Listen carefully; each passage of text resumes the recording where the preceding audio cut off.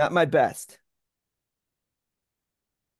Good Friday morning, uh, Backyard Naturalist friends. It is now officially spring. Spring had sprung on Tuesday night at 10:06 p.m.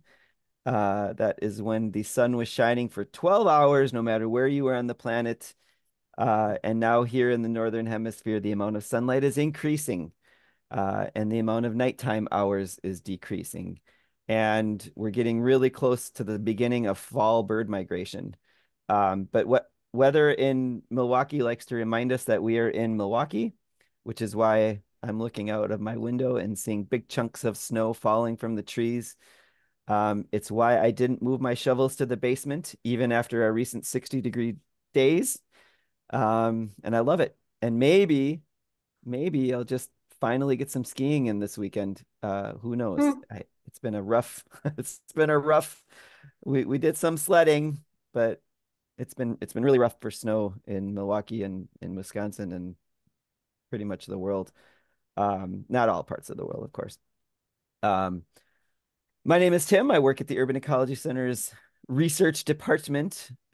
We study urban ecology, particularly urban wildlife, and that is usually often the focus of this weekly program. But today we're taking another detour from the norm. We've already had a handful of episodes on water, the chemistry of water, water in the atmosphere, as clouds and rain, the smell of rain, conservation. We have our in-house plastics expert, Meenal, who's hosted several times. And today we're going to be looking at the intersection between these two things, because today is World Water Day. So happy World Water Day, everyone. Water absolutely deserves a day, and water deserves so much more. And in a few weeks, we're going to have a guest host that will be looking at efforts to give water and other aspects of nature legal rights. So water is absolutely essential. Water needs our help, and we need water. So today we're going to primarily look at the human concept of putting water into a petroleum-based container, a plastic container. We're going to look at the industry of bottled water, the effects, the history. There's a lot of fantastic and sobering stories from this aspect of water conservation and sustainability. And we'll look at these issues now together in episode 29 of season 5, Not Without My Water. Could have been Not Without My Water Bottle. Um, but that would have been too much work in an area of expertise I don't have to make in cover slide design. So sit back, relax, and enjoy. Thank you for watching, whether you're here with us on Friday morning or watching this later. My recorded self is just as happy to be spending time with you in the future as my current self is here with you this morning. So with a nod to PBS, a big shout out to viewers like you. I'm honored that there is a group of folks that support this program by becoming part of the community of Backyard Naturalist subscribers. Thank you so much for your financial support of this program. If you enjoy and this can be viewed for free and you have the desire and means, I encourage you to consider joining the wonderful community of subscribers. Amanda, Maggie, and I keep thinking of new ways to engage with you. But to start as a subscriber, you never have to undertake that pesky process of registering for each program. You are automatically registered with your subscription. And through the magic of digital ones and zeros, a link comes to your device an hour before each program. And all you have to do is get comfortable and click on that link. We also have monthly subscriber field trips. Last week's visit to the Blue Lotus was absolutely amazing. I appreciate all of you that went and also gave me your feedback. I'm passing that all on to Mike. They're doing such great work up there, and have some very unique natural communities in addition to all the great work that they do for society. And it was really cool to hear the history of the place from Mike Larson. So next month's field trip should also be fantastic. We're going to get a tour of Downer Woods with Allison Donnelly. She's a UWM professor who studies phenology and climate change and who gave a wonderful presentation to you all as a guest host a few weeks ago. Again, these trips are open to everyone, free to subscribers, and you can register on the UEC website. You can also register on the UEC website for a program taking place tomorrow, which is a screening of the documentary Kiss the Ground, taking place at Riverside Park at 12:30 p.m. if you're looking for something to do. Narrated and featuring Woody Harrelson. Kiss the Ground is an inspiring and groundbreaking film that reveals the first viable solution to our climate crisis. By regenerating the world's soils, we can completely and rapidly stabilize the Earth's climate, restore lost ecosystems, and create abundant food supplies. The film artfully illustrates how, by drawing down atmospheric carbon, soil is the missing piece of the climate puzzle. We continue to prepare for and market our next eco-travel trip to Costa Rica at the end of the summer. This particular trip will be an accessible opportunity for folks who might need accommodations as we partner with Il Viaggio, a local on-the-ground operator that specializes on the creation of tailor-made travel experiences. And I'm super excited to mention again the next iteration of a more in-depth Backyard Naturalist experience with a yet-to-be-named college-level summer course.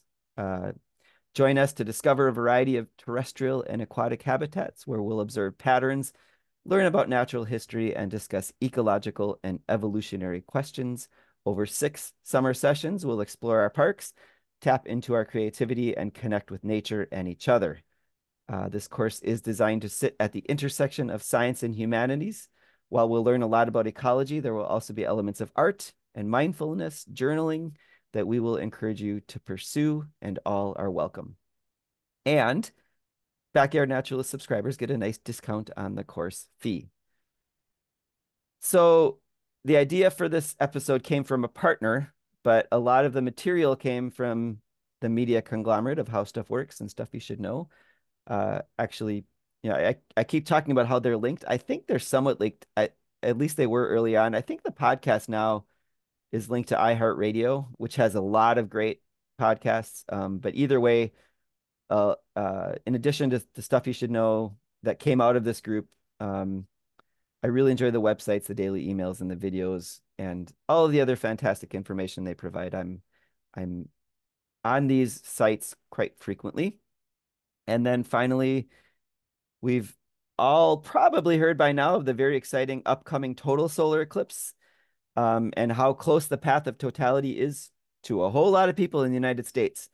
You really should go check it out if you have the opportunity on April 8th. You don't have to travel too far.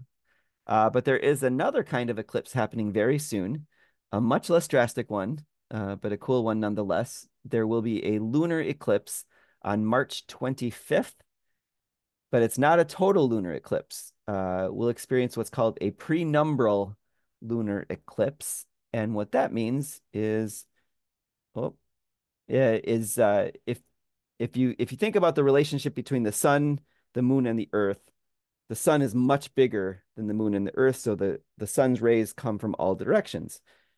There's a tiny cone of a shadow cone behind the earth or the moon, and if the earth blocks the moon, you get a total lunar eclipse if it's in that little cone, and vice versa. What's going to happen, again in a few weeks, is that the earth is going to get entirely in that little cone of the moon. So it's going to completely block out the sun from our perspective. This is a much less sexy type of eclipse. It's much fainter. Most people barely notice it, but there are areas to either side of that cone where not all of the sunlight reaches. But because there's so much light coming from the sun, it'd be like, taking a big fire hose and, putting a couple fingers, there's that much less light coming. But astronomers care. It's kind of fun. If you do have a telescope, or more importantly, for me, if you know a friend who knows about these kinds of things, you could probably notice what's happening. But I think for most of us, we're not going to notice about. So kind of cool from a nerdy perspective, but not from a like, wow, this is amazing visual perspective. Okay. We're here to talk about water because it is World Water Day. So happy World Water Day, everybody. Always happens on March 22nd, started in 1993 by the UN. And it was started to advocate for the sustainable management of freshwater resources. Every year has a theme, and this year's theme is water for peace. I think it's an apt theme. So, water is such a precious resource that it can spark conflict. It can create peace or it can spark conflict. And when it becomes scarce or polluted, or particularly when people have unequal access or no access to water, that's when tensions can rise between communities, between countries. And the intention of World Water Day is to inspire people around the world to learn more about water-related issues and to take action to make a difference. So uh, that is one of the reasons why I decided to look at a particular aspect of water. It's a human right to access clean water and sanitation, and this topic just keeps coming up in our lives, and it's something I wanted to learn more about. Um, and that is our propensity to put water in bottles for drinking. And I would assume that after all of the back and forth in the media about the benefits and costs of bottling water, mainly the cost to the planet, but also to ourselves, that the use of bottled water would be on the decline or at least slowing down. I was mostly wrong. So not entirely wrong. You do see that tiny dip, but this graph shows bottled water consumption per individual in the United States between 1999 and 2022, 2 years ago. So in 1999, when we were all worried about Y2K, the average person in the United States drank over 15 gallons of bottled water per year, which meant that the entire United States was drinking about 4 billion gallons of bottled water per year. Just 2 years ago in 2022, at the end of this graph, we are at about 46 gallons of water per person. That's more than a threefold increase, and that's average. So these statistics include everyone. There's some people that are way, way, way higher, and a lot of people that are way lower. I mean, this includes babies. It includes people that refuse to drink bottled water. Uh, and the country itself went from drinking 4 billion gallons of bottled water per year to 16 billion gallons. That's a lot. 12 billion gallons more, fourfold increase. Um, that's incredible. And I really just hope that that little downward blip is a sign of falling use.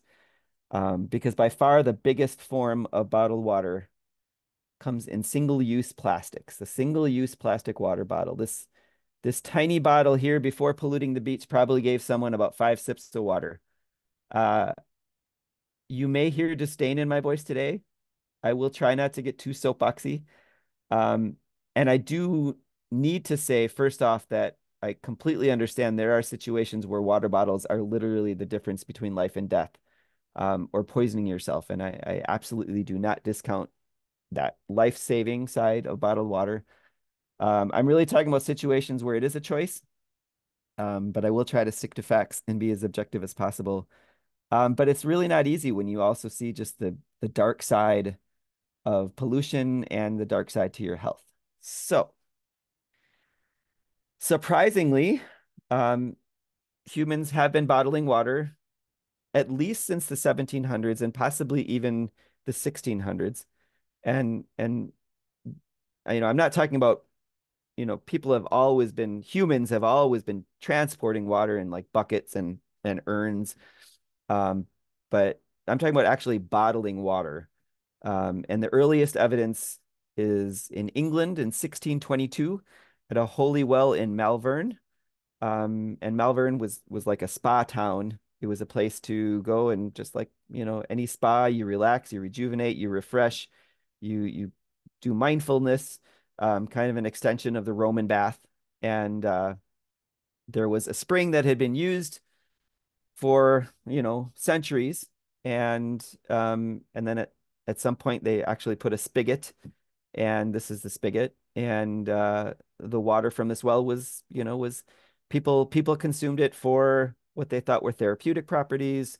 If you drank it, if you bathed in it, it had, its own unique blend of special minerals, like a remedy for many common ailments.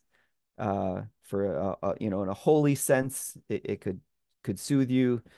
And someone had the idea that this amazing, special, unique water could be bottled and then enjoyed by people that weren't in this spa town. So it could be shipped, starting off with being shipped to other parts of England, but then, to other parts of Europe and so on. So such was the birth of the bottled water industry.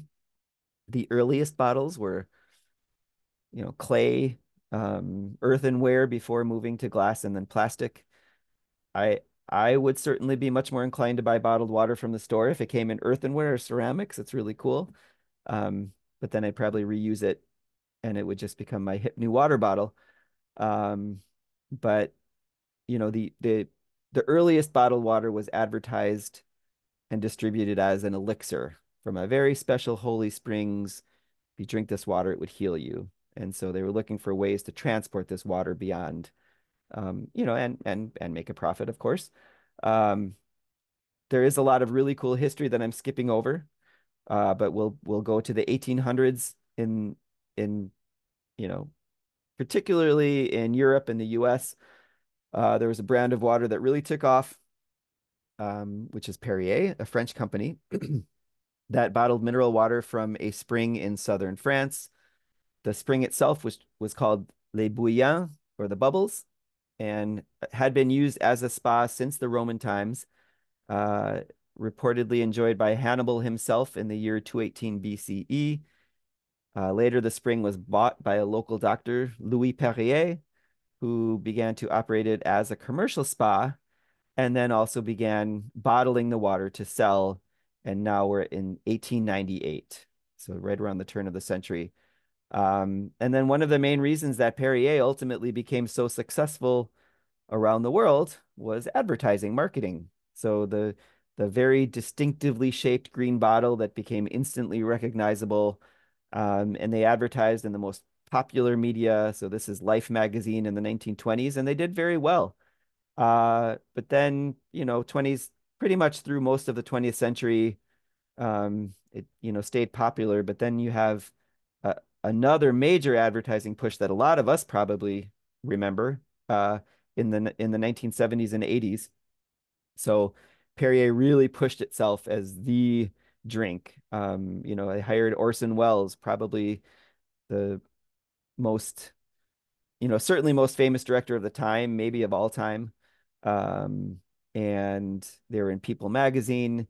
Uh, huge marketing push, huge rebranding, and Americans in particular became pretty much obsessed with it. So it went from becoming an elixir for the health conscious to really kind of a status symbol in addition to that health conscious. So if you're drinking Perrier, not only are you health conscious, but you're elite. You're, anything French is this ad says it's uh that Perrier has added je ne sais quoi. So that association with, highfalutin behavior. Um, and it became, kind of a cool thing to do. And again, people would drink it for the health purposes too. Of course, there were other bottled beverages that also started out as health elixirs and became very popular. And so these other companies saw this new craze as a threat to their bottom line. It's an alternative to the healthy soda, but it's also pretty hard to argue to tell people they shouldn't be drinking water. So it was going to be a losing battle. And pretty soon Pepsi decides to throw their hat in the ring and they develop a new brand of water to start to compete with Perrier. And they start the Aquafina brand with its perfect taste. Coca-Cola was kind of dragging their feet. They weren't ready to jump into the bottled water industry, so to speak. But eventually they realized it, they'd be losing out on a lot if they didn't. So they developed the Dasani brand of water, and that was late in the game, 1999, with its clean, fresh taste, um, and no explanation of why it's called Dasani. Um, but really, then when Coke also gets into it, and you have all these products, that is the beginning of the graph we saw at the beginning. 1999 is just you start to see this huge growth in bottled water in the U.S. and around the world. And this growth resulted in a frenzy of consolidation. So you have so many stories, almost as if they're airlines. So many stories where you have this old bottled water company that was regional, is bought out by the mega companies of today. So Arrowhead and Poland Spring and uh, Deer Park, sorry. Um, they all came from, these are all bottled water you can now get in your local gas station or grocery store. These are very common, but they all had their roots from these local, they're all in the 1800s. So they're all pretty old regional bottled water industry. But then it just became so popular and so profitable that you just had this mass buying of these companies into the massive industry it is today. So by the year 2000, it's on. Um, and bottled water is becoming uh, not only a thing, it's becoming the most consumed beverage in the United States. There are more people drinking bottled water than coffee, which is a shocker as I sip my morning coffee. And um, more people are drinking bottled water than beer or Coca-Cola or anything else. Uh, Even though, as we'll soon learn, a lot of the bottled water you buy is municipal tap water, which in some ways makes sense because the earliest bottled water came from springs, and the springs were the municipal tap water source of their time. But now companies are making a killing by tapping into the city tap waters or to the city municipal water, tap water, and selling them, what probably cost them pennies for several bucks a pop. So really good for the bottom line, terrible for the planet. So now you have so many people drinking bottled water, which, causes pollution. Um, but ironically, many people are drinking bottled water because there is this sense that, well, the rest of the water is already polluted, so might as well drink bottled water because people think it's cleaner and pure and healthier. Um, and then you start to get this kind of disconnect of it kind of between it's almost like tribalism. You get two sides that are judging each other. The people who drink tap water who probably get a little, sanctimonious and say, why are you drinking water that's killing the planet and is so expensive? And then you get the people drinking bottled water who probably look down at the tap water drinkers with disdain, thinking, okay, go ahead and drink that toxic sludge if you want to. It's not quite as bad as the middle school fights between the kids who like Duran Duran and the kids who like Michael Jackson. At least this is for those of you born in the 70s know this for sure. Um, this is also probably a good time to interject that, like I said in the beginning, there are areas in the world and in the US where drinking water has become an absolutely terrible political issue. So certainly Flint, Michigan is the most popular. It's received the most attention. But many other places that haven't received the attention here in Milwaukee, the lead pipes have caused major trauma. In places all around the world, access to drinking water is severely limited due to pollution or armed conflict. So in the short term, I do have to mention bottled water can be an absolute lifesaver. And I don't want to diminish the severity of the problem at all. Um, for many Americans, however, tap water is likely the safest, likely the most effective, and most economical, certainly, way to hydrate. So you can search the internet. There's a lot of people that have done blind taste tests. Um, Tap water consistently is the same or you can't tell the difference or sometimes tastes better than bottled water. It's ridiculously cheap, um, particularly compared to what you'd pay for the same amount of bottled water. And it's regional. The source of your tap water is going to be different. Carolyn's in Florida. I bet the water down there, sometimes people say I'm not disparaging Florida, but there's places in Florida where say, the tap water tastes like rotten eggs because not because it's poisonous or anything. It's just it has a high sulfur content. Perfectly safe to drink. But tastes like sulfur and not a lot of people want to drink things that taste like sulfur or bathe in things, in water that smells like sulfur. So it is regional. Um, the source of your tap water is going to have its own distinct, when you travel, you sometimes notice um, the difference in taste in the water. And it's not only the taste, it's also the local life forms. So you've probably heard of or maybe experienced Montezuma's Revenge, which is a name given to illnesses that you might get by going to a new area and drinking the local water source. The water source is safe. It just has a different makeup of microscopic critters. So um, you introduce the new life forms into your gut, and your gut's like, whoa, what's going on here? And you feel it and spend a little time in the bathroom. Um, of course, you can get around that by drinking beer or by drinking treated water. And if you want to take everything out of the water and literally only drink hydrogen and oxygen, um, you can drink you can drink water that's treated through reverse osmosis. It literally takes everything out of the water, even the beneficial things like magnesium, potassium, calcium. There are other micronutrients and minerals that are good for your body that are found in water. Um, when bottled waters tap into municipal water, they usually filter it like this. So they take the municipal water and just purify the crap out of it. And then they have, quite a bit of leeway about how they're going to advertise it. And this has caused some political and community bickering for people paying attention. So Alaska water is marketed as premium glacial water from the last unpolluted frontier.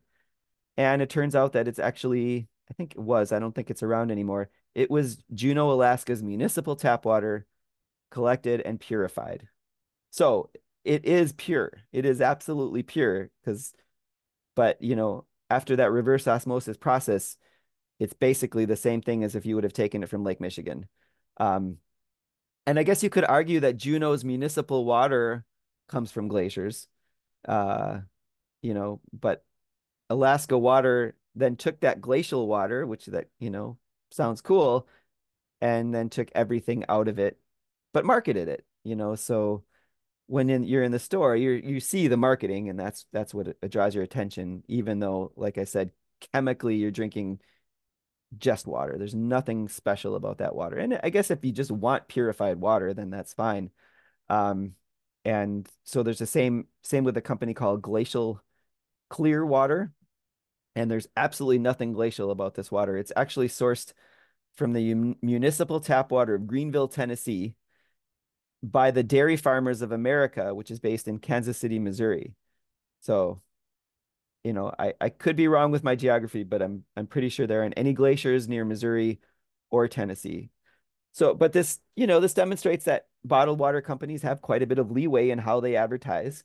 Um, I guess you could argue that the groundwater in Tennessee was once glacial during the Ice Age. Um, but there can be pushback from the community or the FDA, and so you do see that struggle. Um, Bottled water is overseen by the FDA, and one of the legal requirements that you do have to do is you have to put on the label the source of the water, not the location. So they don't have to say that this water is from Tennessee, but they do have to say the source of the water. In this case, the source is that it's purified. Um, so if you read the fine print, you can figure out if it's purified from a major source, but they usually leave out the specifics. They're going to do this in very broad strokes as much as they can, obviously, because they want to sell as much of this product as they can. Um, so if you read on your label that your water is artesian, um, all that means is that the water came from an artesian well. It doesn't mean it doesn't say where the artesian well is. It could be Alaska, it could be Indiana. But if it says artesian, it has to come from an artesian spring. And an artesian spring is simply an artesian well, or comes from an artesian well. I'm sorry, the spring comes from a confined aquifer of porous rock, clay, and or sand. And so what happens is you have pressure that forces that water to the surface. That is what an artesian well is. So if you put artesian on your label, it does have to come from that specific type of well. And then that's all that you need to know about it. If something is labeled mineral water, that means it comes from a spring and has a higher content of total dissolved solids than pure water. So, you know, they don't have to say what the solids are, but usually there's, the ones that we want. So like calcium, magnesium, potassium, salt, other, those micronutrients. And specifically to be labeled mineral water, it has to have 250 parts per million of these total dissolved solids. Mineral water itself can have a very distinctive taste, just like tap water. Um, our family was just in the Dells, and the water that came to our table was obviously mineral water. You could taste the salt. It was good, and it's not salt water, but you could taste the salt in it. And this slide also brings up another designation. So these are both mineral water, um, but you also have to label whether it's sparkling water or not. So in this case, there's both mineral water. One is sparkling, one isn't.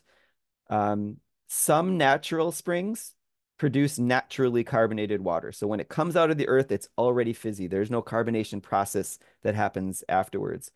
Um, the best example is if you have a spring near a volcano, the heated rock around an aquifer uh, will turn the carbon into a gas, and it kind of naturally infuses carbonation into the water. It is really difficult to get naturally carbonated water from the spring to your table. There are companies that do this, but it's much more expensive to get naturally sparkling water.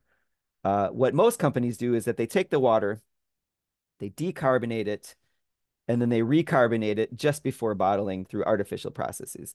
But if they're going to call it this, they have to legally carbonate it back to the same level it was from the spring from which they got it. So most of the popular brands like San Pellegrino and Topo Chico are artificially carbonated in this way. Um, and then you have water that's just labeled purified. And this is where like probably the cheapest, the most readily the water you can get everywhere. The Dasanis, the Aquafinas, the Walmarts, the all of those brands that are just everywhere. And again, it's almost always in the case that for these big ones, it's municipal tap water that's purified, usually through reverse osmosis, sometimes through distillation, ozone purification, which uses oxygen and electricity, sometimes UV light, or some combination of these filters. But in this case, the source of the water doesn't matter. Um, you just mark it and brand it as purified water. Um, you don't even have to mention on your label if the source comes from non-potable water. So, it could have been water from your bathtub or the puddles in your street, because the reverse osmosis process turns it into pure water. Even salt water, you can do that with reverse osmosis, but that's very expensive. If water comes from a spring, then is designated spring water. Uh, so the difference between a spring is that the water is already at the surface. You're not tapping down into it. Um, it can be taken direct from the surface and bottled. It can be accessed through a drill. You can drill to it as long as it has the same common composition as the source. And this has to be obviously a sanitary and protected environment. Um, but this would be the type of water that, you could scoop in your hand, drink right from the source. There aren't a whole lot of places that I've been able to do this. Just fill your water bottle right from the source. But when you do, it can be really cool. So if it's a source spring water and it maintains its purity, you can label it as spring water, tapping into your early human self. And then the final designation is well water, and that's pretty simple. It's just water that comes from a well, which means you're tapping down into the groundwater instead of the groundwater coming to you through a spring. Um, I always thought it was strange if I'd go to a house and ask somebody if the water was safe to drink, and they'd say, "Oh yeah, it's well water," because in my mind, this is the type of well I think of immediately. It's like the old, the one you hear about in stories with the bucket. Um, but for the most part, it's really this system, which is a lot less mystical, but also cool to see and visualize and be like, oh, okay, this makes a lot more sense than the bucket in the back with the well. The water that we drink is regulated by two agencies. If it comes from your tap, it's regulated by the EPA, the Environmental Protection Agency. If it's water in bottles, it's regulated by the FDA or the Food and Drug Administration, which is interesting to me in several ways. So, uh, bottled water is categorized as packaged food, which is why it's the FDA that's in charge. This is why bottled water has nutrition information stickers on it, which seems a little strange. Even stranger, bottled water has an expiration date. For the most part, the FDA is very lax in its rules and regulations and enforcement around bottled water because it terms it a low risk food.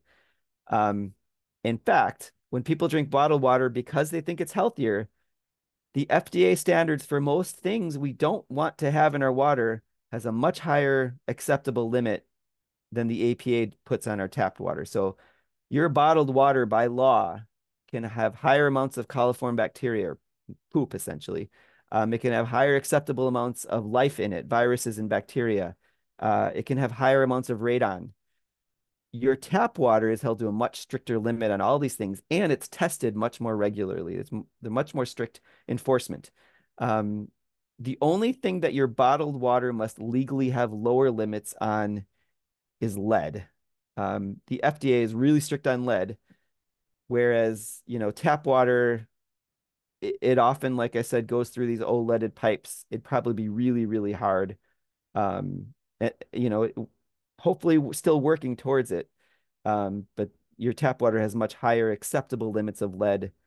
Uh, but in just about every case, your tap water is kept to much higher standards than what's allowed in your bottled water. So know the situation in your own house. Lead is something that you can filter out. You want to just make sure that you know that it's there so you can treat it because you don't want to be drinking it. Um, as I mentioned, there's not a lot of testing, not a lot of regulation around bottled water. It, according to the FDA, it must come from an approved source, and that source could be a well, a spring, municipal water. But by law, you do have to say what the source is, among those groups. And the source occasionally has to be tested. And then you have to put you have to put on the label anything you add to the water. Because fluoride is often added to city water, the only reason bottled water would have fluoride is if the company specifically added it. So, that's where the American Dental Association probably has, a strong say in encouraging you not to only drink bottled water. And there's other reasons too, all those micronutrients I was mentioning. But and I don't want to take a side here. Fluoridated water, depending on who you talk to, is still kind of a debated topic.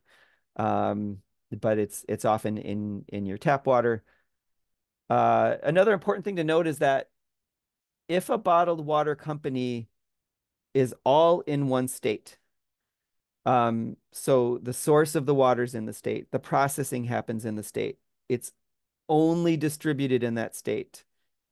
No parts of it ever go outside of state, then the FDA is not involved. And then state regulations are the only thing. And it's important to know that there's a several states that do not regulate bottled water at all. So there's absolutely no oversight. And you're basically trusting that you're drinking what the company says you're drinking. So I guess that probably gets into how much do you trust your fellow humans and corporations at that point, and maybe it's a small neighborhood farmer's market type of operation. But there are states where bottled water, if in this certain cases, there's no regulation. But in general, there's not a lot of regulation in bottled water in general. And like I said, your tap water is much more strictly regulated than the bottled water.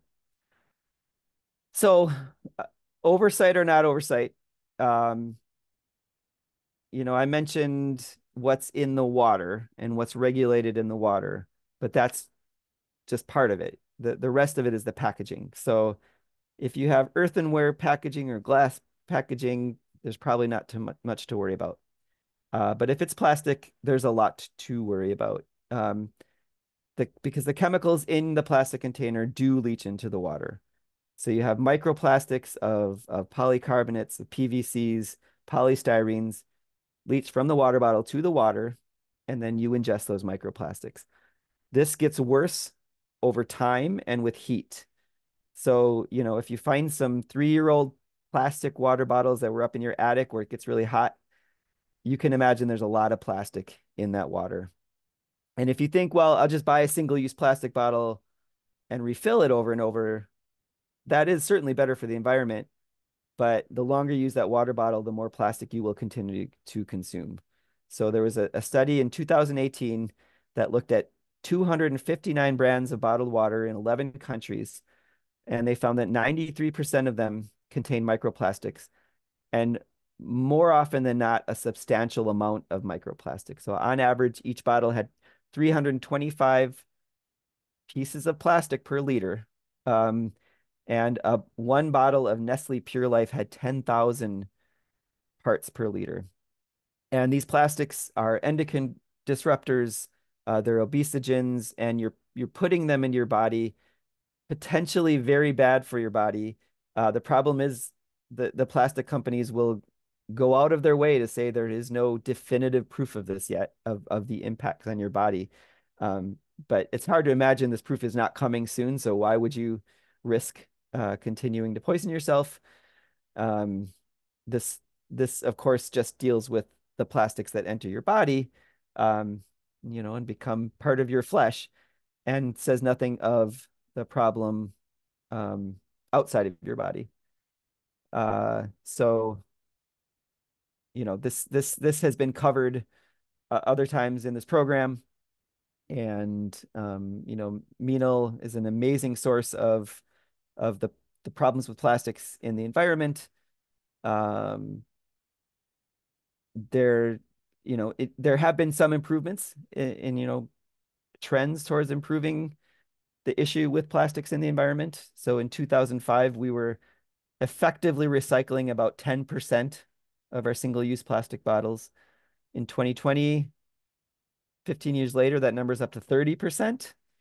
So I guess that's a good thing, but that also means that 70% of this rapidly growing industry, the bottles are not being recycled. And then you have, Norway is doing a much better job. 97% of their plastics are recycled. Recycling is expensive. For a lot of countries, they would pay China to ship their plastics to be recycled in China, but it's becoming much more expensive, and China is beginning to stop this process as well. Um, you know, so that's the other dark side of the plastic industry. Um, there are people, working, on changing the industry. There are now corn-based compostable plastics. Um, there's a couple of problems with this. First of all, it's only compostable if you actually compost them, uh, which most people don't.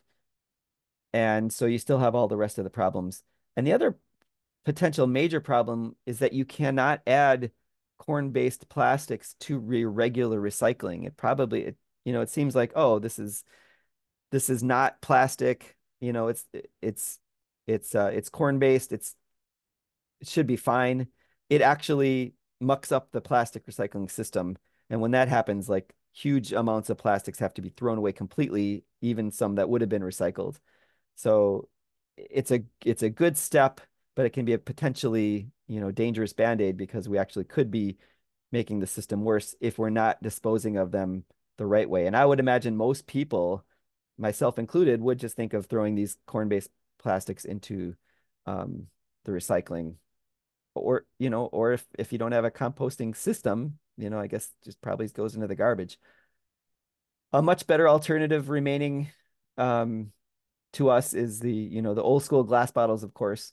Um, but then now there's companies that are marketing canned water and boxed water, which likely are better. I'm sure, it's not completely cut and dry. There's always kind of the pluses and minuses, but it seems like a much better alternative to plastics. And if you want to know what's in your tap water, there is the Environmental Working Group Tap Water Database that you can check out and enter your zip code. Um, there's also some good news from the legislation front. There's more pressure being put on the producers of plastic bottles and the ones that use plastic bottles in their products, because it's easy for them to say, hey, we're making the plastics. It's y'all that are throwing it away and doing things, but this so it's kind of like not in my, I'm not part of the problem because this is what I'm doing. So there's been legislation introduced in 3 states, in Washington, in Maine, and Michigan, uh, that are designed to keep the producers accountable for all of the pollution and all the health issues that come with their product. So, that's also a step in the right direction.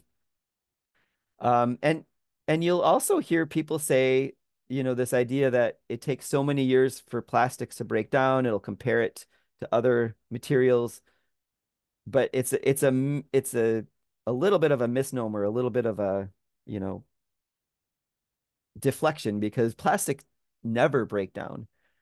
They only break up into tinier and tinier pieces. So, it might look like that plastic bottle is completely gone and dissolved, but it's still there. It's just there's a million pieces of it now instead of one. Um, and then those tiny pieces are the ones that are making their way into our bodies, into the environment, the water, the source of our drinking water. So if you think of that bottled water versus tap water debate, at some point we're all going to be drinking not bottled water, but we'll be drinking old water bottles because they're just making their way all into our drinking water, one tiny piece of microplastic at a time. So as much of a downer as this seems and is, it's just important. I've spent my life drinking out of plastic water bottles, and until I decided to make the changes, and once I learned more. So that's why it's important to pay attention, to advocate, to inform, to pressure, to think about your choices, talk to your friends and family, because we're in this together, and everybody needs water. So thank you for joining me today. Um, and I will stop sharing my screen.